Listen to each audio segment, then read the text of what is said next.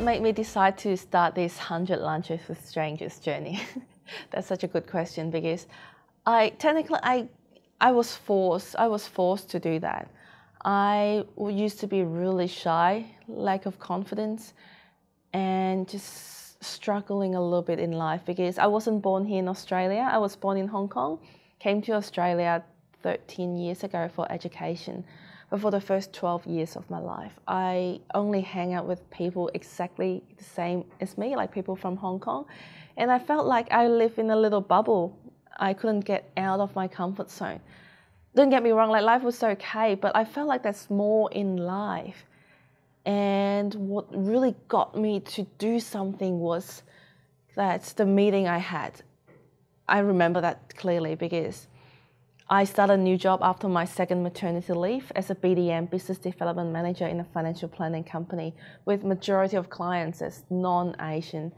And that very first client meeting with my boss sitting next to me and client opposite to me, that really pushed me out to do something, because I was so embarrassed and humiliated and frustrated about myself, because 2 hours meeting, I couldn't say one single word, like not one word was spoken. And even when client asked me a question, I couldn't answer him, not because I didn't know the answer, but it was because I was too shy that I couldn't answer a question.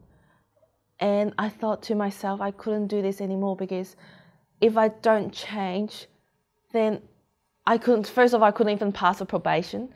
But secondly, what sort of future can I expect for myself if I couldn't talk to people?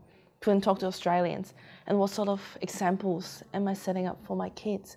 So at that very moment, I thought something's got to change. I had to do something.